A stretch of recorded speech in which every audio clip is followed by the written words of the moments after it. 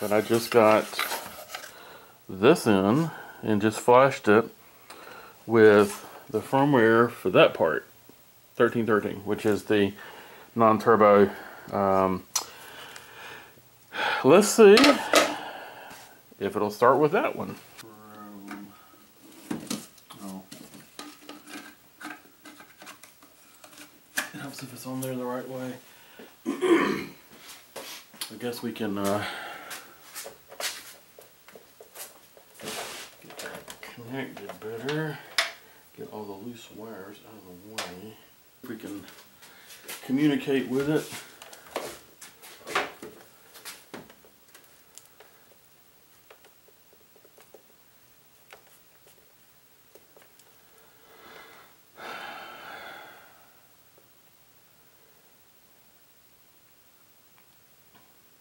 I gotta turn the key on. That looks better. Yep, that looks good. Because it was 97 degrees Celsius after I replaced the capacitor on the other one, so I think it's gonna start.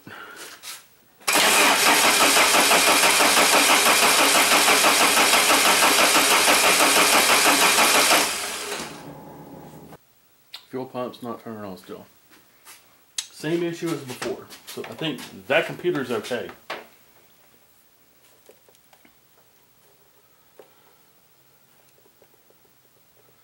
Looks like I may have to look elsewhere.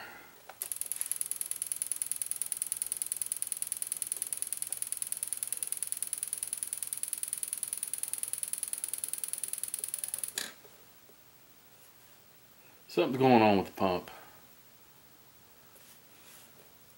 I don't reckon it's so low on fuel that it's not picking any up. That all looks good. So 15, 17. Let's connect the other one and see what it looks like. Huh, actually, that one's okay too. That's high. It is not 26 Celsius. For the coolant. It should be the same as the air, so that sensor's off. There's something really screwy with the voltage in there. So something else is going on now. Something with the fuel pump.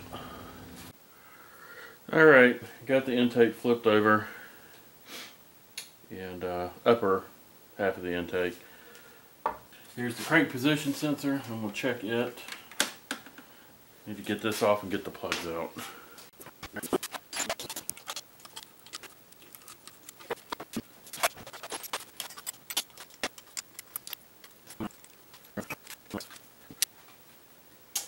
Okay, now we can crank this thing without restriction. Let's see, has this thing got a connector, pin out, pin number, or anything on it? Okay, I'm gonna have to look at the diagram, but looking at this, ooh, them wires is all nicked up. I think we need to check continuity on this to the ECU connector first before we do anything with testing the actual sensor, because that might be a broken wire right there.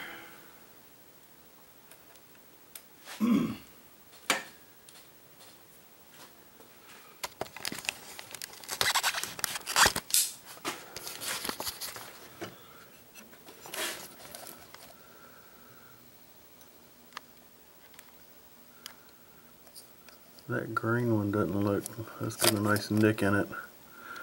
So it looks we got green, brown, and, oops, green, brown, and black.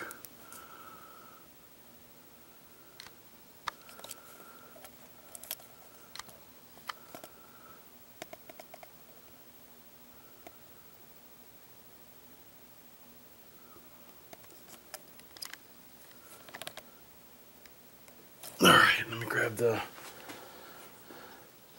get the computer up and running, and then see what we got. So we're fine with the signal coming from the harness, so that wire is not broken. The other two are bridged together and they go to pin. They go to, I believe it's 68. Let me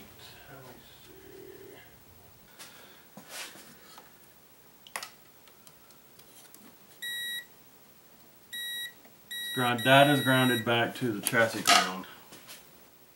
Actually, 1 in 48 is, sorry, that is power. I forgot. So that's going to energize it. Yep, I'm going to have to energize it, ground it, in order for it to generate a pulse. The ODB2 newer crank CPS crank position sensor on the front of the block is a coil, but they're separate coils. I had a body of one. I may have already thrown it out. It's in another video. No, that was a speed sensor. That was not a crank position sensor. Crank position sensor. You have to energize it, and it creates a flux, a magnetic pattern between the two poles, and then as the reluctor wheel goes by it, there is an area where the metal will actually cause current to flow between the two coils as it reaches it, and then when there's an open spot, it stops flowing. And that's what creates the current. So I'm going to have to ground it, which I suspect is going to be the last pin on the other end. This most likely is going to go to ground, battery ground, on the other two on the same side, which is going to be right across from each other. No. They're both going to top and bottom, which is power. Okay. How's it grounding? That don't make any sense. But 1 in 48 is battery.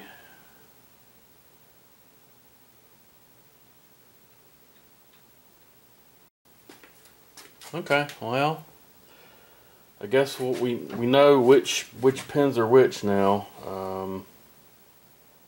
So this is signal, and this is power. So I'm going to put, since those are tied together, I'm going to try to cross them both. That goes to 12 volts. And then we're going to need to look at AC current flow across these two. So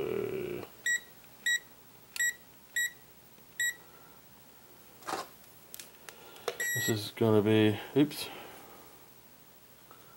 So we're going to clip this.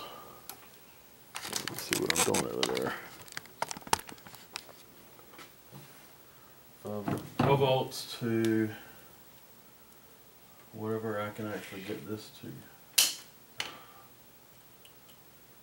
stay on.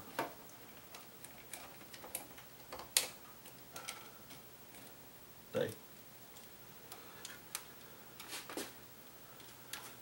And then that needs to go there and stay while I crank it. Don't want this touching.